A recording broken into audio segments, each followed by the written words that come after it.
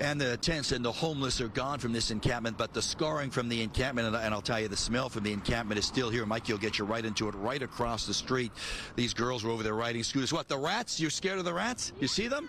Yeah, there's very large rats running along that sidewalk where the homeless encampment was. The walls covered with all the graffiti. On the far side, there's the black soot from a rubbish fire they had here a couple of weeks ago. See those big pots down there? City put them down. They're very heavy in hopes that it would keep the homeless from moving back in. But for how long? Watch. Coming back already, this woman moving into the very same spot just hours after the city cleaned out a large homeless encampment here in Hollywood, leaving some to call it a vicious circle. They move them a lot, but they come back. You know, they like moving, they'll be clear for like a week, and then all of them come back. It used to happen down on that street over there. Yeah. I think on Selma it's called.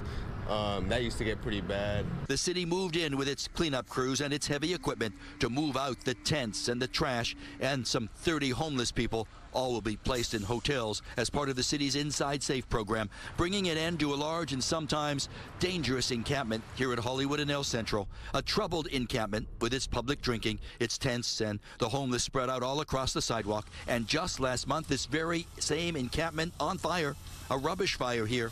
No wonder some of the neighbors say enough already. It will get to the point where it would extend out into the street. You can walk around here. You can get by.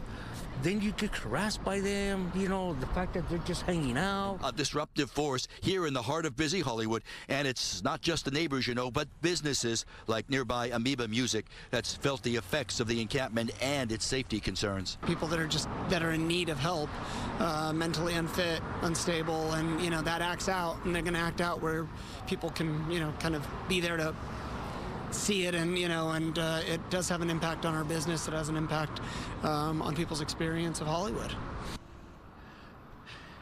Nella, the girls moving their scooters out of there, the one just said that she was freaked out by those big rats running along the sidewalk. One other point to all of this, the timing of all of this, the neighbors, some of them questioning it right around the corner, the Fonda Theater. Big event there tomorrow night, a GLAD event. It's a fundraiser. Paris Hilton expected to attend. So the neighbors are saying, why now did the city finally move in? Because with a capacity crowd expected tomorrow night, it would bend around the corner. The folks would be lined up right into what would have been the homeless encampment. So is it a coincidence it happened the day before all of this? I don't know. What do you think? For now, we're live here in Hollywood. Back to West LA we go. It's a problem in so many places, Ed. All right, thank you.